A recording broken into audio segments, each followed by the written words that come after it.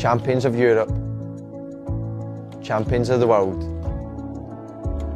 champions of England. Andrew Robertson has come a very long way. Following his depression after getting kicked out from his dream club at the age of 15, he's come through a long period full of struggles. Going through rough years, he posted this on his Twitter account when he was working at the women's lingerie section at Marks & Spencer's when he was 18 years old. And when his parents told him to stop football and explore academics, he almost quit football. But in the end, Andy Robertson decided to take things back into his hands to fight and reach the peak of football. Andrew Robertson was born on the 11th of March 1994 in Glasgow, Scotland. He grew up with his little brother and parents. Young Robertson attended St Ninian's High School in Giffnock, East Renfrewshire. Along with his school, he joined Giffnock Soccer Centre, which was right next to his school. He used to play four-a-side football at the Giffnock Soccer Centre. At the age of 9, he joined the Celtic youth team. Andy Robertson was a huge Celtic fan. He was over the moon when he made it to the Celtic youth team. He was soon appointed to captain his school team at the age of 12. He progressed through the ranks of Celtic. But something very bad happened. He was released by Celtic at under 15 level. He was considered to be too small and timid to play at the highest level. Without a doubt, he was short and lean at 15. But the little boy didn't expect this from his dream club. You know, the day you get, told it's like your world ends, do you know what I mean, a 15-year-old boy. He was devastated. He locked himself inside the house and stopped playing football. It took some time, but this built a fire inside of him. He wanted to prove the skeptics wrong. So after a break from football for a year, Andy was back playing football. In 2012, he joined Queen's Park, a third division Scottish team.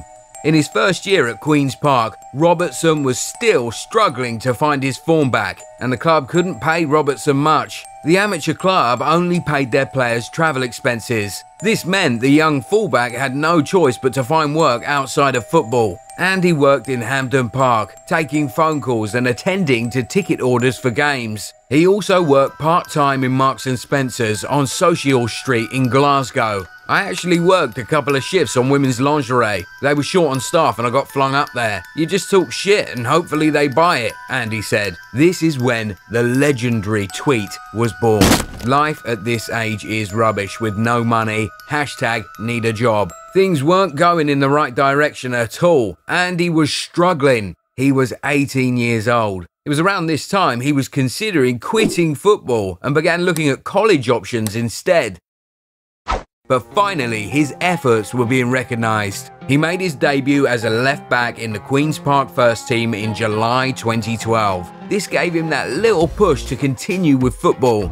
Then he decided to keep playing. But it was just a matter of time, and Robertson's football career began to escalate. He went on to make a total of 40 appearances for Queens during the season and helped them secure a third-place finish in the 2012-2013 season. His potential was then noticed by the Scottish Premier League club Dundee United. He moved to Dundee in 2013. He made quite an impression early on at Dundee and was a regular starter from the get-go. He did remarkably well in the Scottish League and was awarded the PFA Scotland Young Player of the Year in 2014. The same year, he was also named in the PFA Scotland Team of the Year for the 2013-14 Scottish Premiership. This is when the Scottish national team showed interest in him. He was picked by the Scotland under-21 team. In 2014, he scored his first goal for Scotland against England, in which they were defeated 3-1.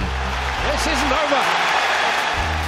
Meanwhile, the young player's potential was tracked by Steve Bruce, the coach of Hull City. Hull City at that time played in the English Premier League. Dundee United reached an agreement to transfer Robertson for £2.85 million to Hull City in 2014. Unfortunately, in his debut season at the club, Hull City were relegated. But Robertson's performance that season impressed many. Former teammate Hatton Ben Arfa said Hull's performances were poor, but there was a player whose performance was super good. And that player was Robertson. Robertson stayed in the Championship with Hull and helped them climb back into the Premier League. Sadly, Hull City were relegated again at the end of the season, but this time Robertson didn't go down with them. Liverpool were looking for a fullback, initially as a backup to Alberto Moreno, and in the summer of 2017, Robertson began a crucial chapter in his life. On the 21st of July 2017, Robertson signed a long-term contract with Liverpool for £8 million.